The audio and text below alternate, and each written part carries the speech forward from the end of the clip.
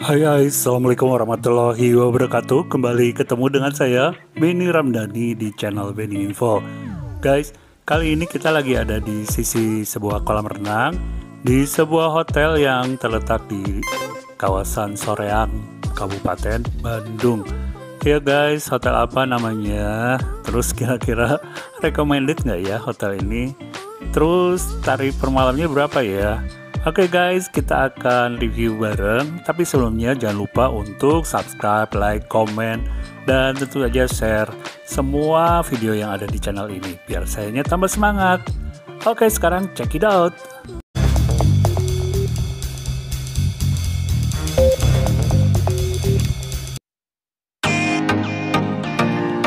Ya guys, untuk menuju hotel yang akan kita inapi kali ini, nama hotelnya adalah Sutan Hotel ya. Nah, kita harus lewat jalan tol, nggak harus sih, tapi biar cepet gitu lewat jalan tol. Nama tolnya Tol Soroja, itu singkatan dari Soreang Pasir Koja. Jadi bisa dari arah manapun lah, bisa dari Bandung itu aja, dari Cileunyi atau mungkin dari Jakarta. Tetap cari pintu keluar Tol Soroja, tepatnya pintu tol Soreang ya, pintu keluarnya. Nah, karena ini hari Sabtu ya, weekend, jadi memang kelihatannya aja sepi nih pasti jalannya. Cuman pas pintu keluarnya tuh ternyata padat guys. Jadi pintu keluarnya tuh harusnya sebenarnya kalau kami tuh bisa satu pintu tol sebelum yang di Soreang itu, jadi nggak terlalu merayap karena orang-orang banyak yang mau ke arah Ciwidey lewat pintu tol Soreang. Nah, kalau udah keluar pintu tol Soreang, kita akan melewati gerbang selamat datang. Seperti ini, artinya kita nggak salah masuk ke Soreang. Guys, jalanannya masih lenggang ya, kota Soreangnya. Iya, kenapa tolnya tadi pintu tolnya terasa padat ya? Karena mereka tuh ke arah lebih ke selatan lagi, ke kawasan Ciwidey, Rancabali, tempat-tempat yang banyak objek wisatanya. Nah guys, kalau kalian udah lihat tanda ini, itu artinya kita harus belok ke kiri menuju hotelnya ya. Ini gerbang masuknya, jadi dari gerbang masuk ini masih jauh.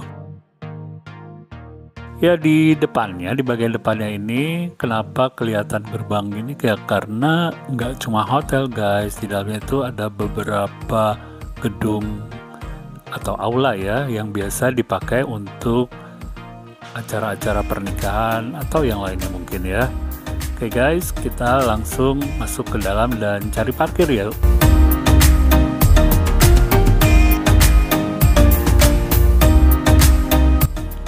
Ya, ini dia pelataran menuju ke lobinya ya. Kalian harus patuhi protokol kesehatan. Iya, kan masih pandemi, jadi kita tertib lah ya. Seperti biasa pakai masker, scan QR code untuk peduli lindungi. Terus ini ya, di suhu tubuhnya diukur dulu dan kemudian cuci tangan seperlunya. Nah, kita akan disambut oleh para staf front office. Sore. Silakan Pak, bisa dibantu Pak? Ya. Untuk proses check ini sih ya biasa-biasa aja, sama ya. Tunjukkan kode booking atau atas nama siapa. Kemudian ada deposit sebesar 50.000. Kasih ID card untuk dicatat dan mengisi formulir seperti biasanya. Kalau udah beres semua proses check-in yang cepat ini, kalian akan mendapat langsung kartu untuk masuk ke kamar ya guys.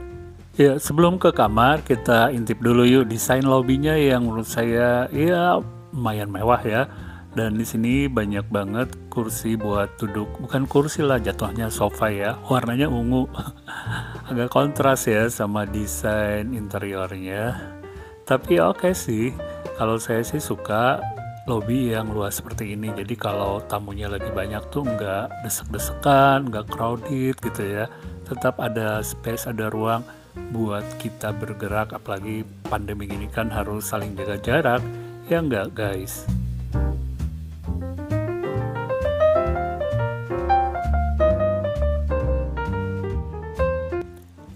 Oke guys, sekarang kita menuju ke kamar langsung dan kebetulan saya dapat kamarnya nomor 154. Artinya saya ada di lantai 1, jadi nggak perlu naik lift. Ya, karena beberapa waktu lalu saya sempat stay di hotel lantai 9 terus terjadi gempa, kayaknya senang aja nih tinggal atau stay di lantai 1, jadi nggak terlalu trauma ya. Kayak emang sih kebayang yang kemarin itu kena gempa pas di lantai 9. Guys, lorong menuju kamarnya lumayan luas ya, dan kita melewati juga taman hotel yang adem gitu ya, yang ada air mancurnya. Tapi tetap aja penasaran banget sama kamarnya dan pengen buru-buru masuk ke kamar ya guys. Oke guys, kita udah sampai di depan kamar.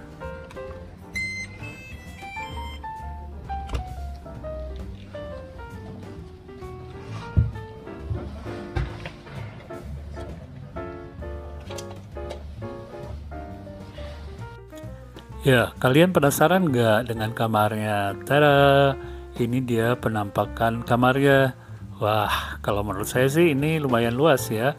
Terus desain interior kamarnya juga lumayan elegan ya. Nggak terlalu jadul tapi nggak modern-modern atau industrial, minimalis gitu ya. Oke guys, sekarang kita lihat yang bikin saya penasaran setiap kali dapat kamar. Ya ini dia view jendelanya. Soalnya kalau di lantai 1 itu riskan, misalnya dapat tembok atau view-nya tuh parkiran gitu ya. Ternyata enggak, taman yang keren. Dan ya guys, sekarang kita beralih ke restroomnya. Kok restroom ya? Ya ke kamar mandi. Kita lihat di kamar mandinya, di bathroomnya tuh ada amenities ya, tentu saja lengkap karena ini bintang 4 ya. Jadi ada dental kits, ada shower cap, dan di sebelahnya udah pasti ada keran wastafelnya ya. Ya, lalu ada colokan yang biasanya buat hair dryer, tapi hair dryernya nggak disediain guys.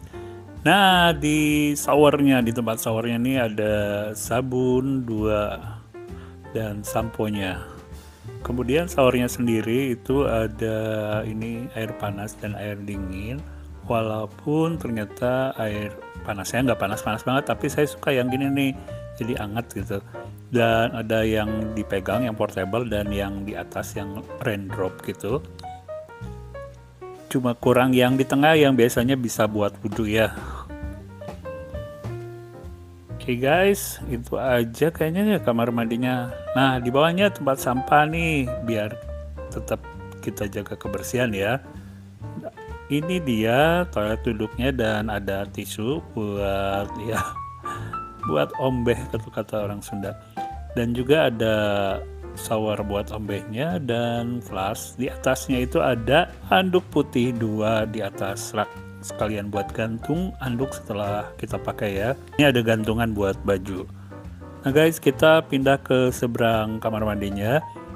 Itu ada lemari yang lumayan besar ya, dan di dalamnya itu kita bisa lihat sendiri ada gantungan baju, jumlahnya lumayan banyak, nggak cuma di sini, di nih kita lihat ya. Jadi jumlahnya itu ada 1, 2, 3. Nah yang di pojok sana ada 2 ya, jadi semuanya ada 5. Di bagian bawahnya ada safety box atau brankas kecil ya, walaupun biasanya kayaknya saya belum pernah manfaatin. Nah di atasnya, di bagian atas lemari itu ada bantal cadangan, tapi nggak bisa dipakai guys, soalnya nggak ada sarung bantalnya. Nah di sebelah lemari sekarang kita lihat ada meja atau rak ya. Ada slippers alias sandal hotel 2 pasang, dan ini dia minuman yang disediakan 2 botol, kemudian ada cangkir, ada kettle listrik, dan sendoknya juga buat ngaduk teh, kopinya disediain, dan juga creamer gula. Cukup ya. Kalau yang gini-gini sih sebenarnya basic ya. Juga di bagian bawahnya ada kulkas mini buat ngedinginin makanan minuman. Dan ya, di sebelah dari lemari yang tadi, kaca yang tadi itu ada meja dan cermin hias, lalu ada tempat sampah. Nah, yang ini adalah meja kerja. Nah, meja kerjanya itu ada lacinya besar-besar loh guys. Jadi kalian bisa ngumpetin ya ngumpetin koper. Ya nggak mungkin lah koper dimasukin ke sini ya. Dan di atasnya ada menu buat restonya dan remote TV. Ini dia TV-nya lumayan gede, 52 inch mungkin ya atau lebih. Lalu ada sofa pojok dan lampu pojok. Ya, kita geser sekarang ke sebelah bednya. Nah, ini dia guys, bednya twin bed. Sebenarnya saya mesennya sih yang double bed ya, jadi satu bed gede gitu. Tapi nggak tahu kenapa pas di front office-nya dibilangin kalau double bed yang saya pesan itu artinya twin beds. Padahal saya googling, kok enggak ya? Oke guys, di atas ada penunjuk kiblat biar kita nggak salah arah ya kalau mau sholat di dalam kamar.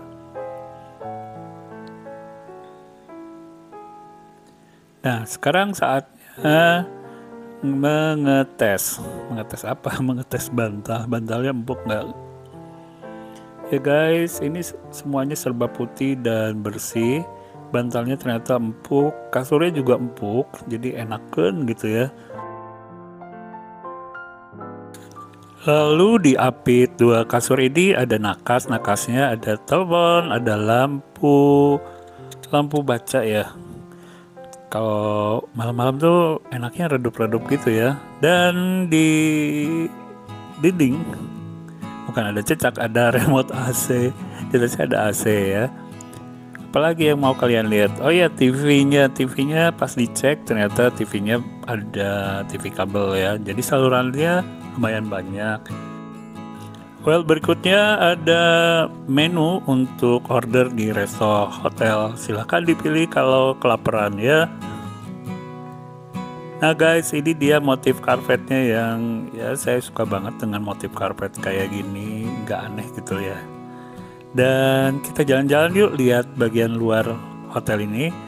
Yang saya amati itu parkirannya yang luas banget, kayaknya cukup ya kalau kita bawa rombongan bis gitu ya. Atau rame-rame dengan kerabat nginep di sini, bikin acara di sini. Dan di sebelah kanannya seperti yang kalian lihat itu ada skywalk. Skywalk ini lumayan panjang menghubungkan antara restoran dan gedung serbaguna ya, yang gedung di depan tadi yang buat acara pernikahan. Nah, kelihatan mentereng kan hotelnya? Guys, karena penasaran saya akhirnya naik ke skywalk dan mendapat pemandangan yang mengejutkan.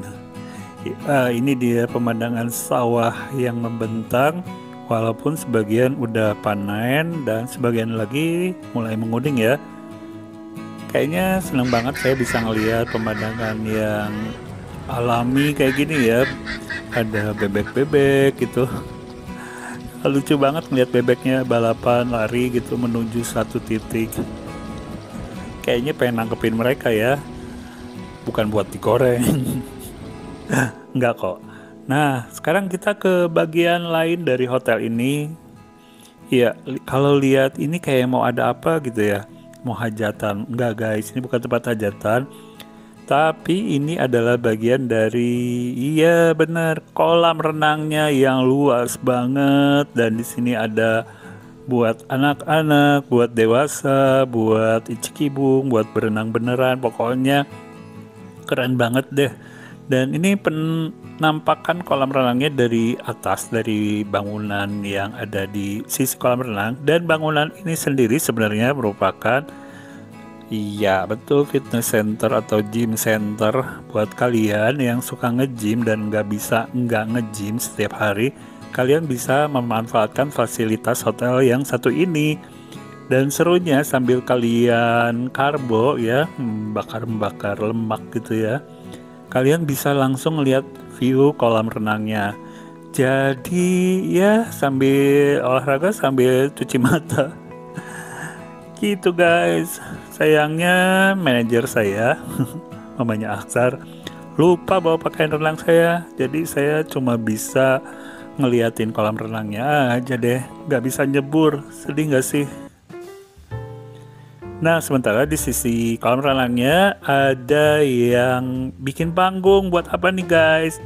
Wow, ternyata kalau malam minggu di hotel ini ada live music dan cafe dadakan guys. Silahkan yang suka dengar live music, juga nyumbang nyanyi, lagu gitu ya. Silahkan manfaatin cafe ini setiap malam minggu dan kalian juga bisa order makanan. Cuman jangan sampai hujan guys. Oke guys, udah malam, saatnya tidur, saatnya istirahat buat besok pagi. Good night semuanya, beristirahat.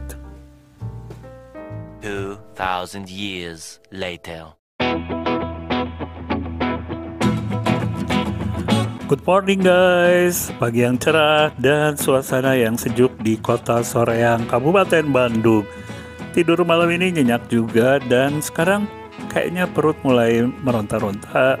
Jadi saatnya kita ke resto untuk breakfast di lantai 2. Guys, restonya di sini jangan sampai kalian lewatkan. Jadi kalau kalian pengen stay di hotel sini ya, Sutan Raja ini, jangan room only, mendingan include breakfast karena breakfastnya ini mantap, variatif dan menunya itu enakan deh.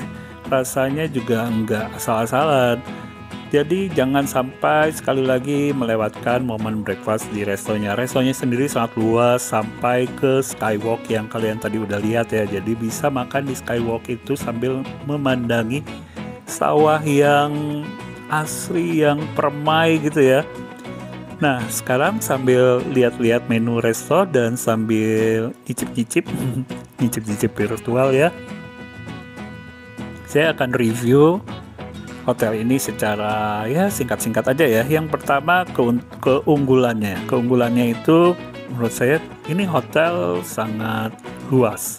Sangat luas semuanya ya, parkirnya, kamarnya luas, terus segalanya ada di sini. Kalau yang bilang wah hotelnya jauh di Soreang, tapi tenang aja guys, di sini Soreangnya itu udah kota, jadi ke luar hotel pun ke apa ya, misalnya mau ke Indomaret, ke Alfamart, Kentucky kayak gitu juga dekat sebenarnya, di sini banyak gitu ya, jangan takut. Nah kalau mau makan di hotel ya oke aja, fasilitas juga di hotelnya komplit. Ini soal hotelnya, kelebihannya udah pokoknya ini sesuai banget, bintang 4-nya nggak overrated. Dan di sini juga pelayanannya, staffnya ramah-ramah dong. Apalagi strategis karena dekat pintu tol. Jadi kalau dari akses manapun ya luar kota, misalnya apalagi kalau buat orang Soreang itu deket banget dari pintu tol. Yang mau lewat jalur non tol juga boleh aja, asal tahu aja daerah-daerah mana yang kadang-kadang macet ya, misalnya pasar gitu. Nah, berapa harga stay di sini? Ini untuk reguler, jadi untuk jenis tipe kamar yang saya inapi deluxe double queen itu kisarannya kalau untuk harga online travel agent itu di kisaran 400 sampai 500 ribu per malam. Tentu saja harganya fluktuatif ya, tergantung misalnya weekday atau weekend. Nah, kalau saya kebetulan ada program promo dan kupon potongan diskon, dapatnya jatuhnya di 300 ribuan. Udah termasuk breakfast ya guys. Kalau misalnya nggak sama breakfast bisa lebih murah tentu aja. Nah guys, kalau menurut saya harga segini itu ya worth it dengan semuanya. Yang kurangnya kalau menurut saya yang pertama itu kerasa khusus buat saya nih ya, adalah wifi-nya kecepatannya tuh lambat ya. Jadi kategorinya termasuk yang ya kalau buat browsing cukup lah ya. Tapi kalau buat download atau buat ya mengunggah gitu rada lemot guys, apalagi kalau dipakai buat streaming video. Kekurangan kedua ada di gagangnya keran itu ya, shower itu udah copot guys. Ini mungkin kejadiannya cuma di kamar 154 aja ya. Mudah-mudahan nanti kalau kalian kebagian kamar 154 nggak kejadian gagang kerannya itu copot. Sebenarnya saya udah laporan sih ke front office, tapi nggak tahu kenapa sampai pulangnya itu nggak ada sama sekali yang datang, katanya teknisinya mau ngebenerin. Mungkin udah tahu ya, udah pernah dicoba dibenerin tapi ya rusak lagi. Terus yang berikutnya, mungkin yang terakhir, yang terakhir ini adalah soal kasurnya yang nggak sesuai dengan orderan. Itu aja guys, tapi selebihnya oke kok, dan recommended buat kalian yang mau staycation, mau liburan bareng keluarga, bareng pasangan, mau sendiri, bareng rombongan kantor, atau ya karena tempatnya ini luas banget jadi bisa buat rame-rame. Silakan aja langsung check-in ya ke Hotel Sutan Raja Hotel. Well guys, sampai di sini aja video kali ini guys. Iya, karena kita sekarang harus segera check out. Jangan lupa ya guys, sebelum check out, cek dulu barang-barang, jangan sampai ada yang ketinggalan di kamar. Dan jangan lupa juga untuk subscribe channel ini, like, komen, dan juga share video-video di channel ini. Guys, jangan lupa juga jangan lupa mulu ya, ngambil uang deposit ya sebesar 50.000 ketika kita check out menyerahkan kuncinya. Lumayan. Dan di sini asal tahu aja free parking. Jadi parkirnya bebas mau berapa lama juga.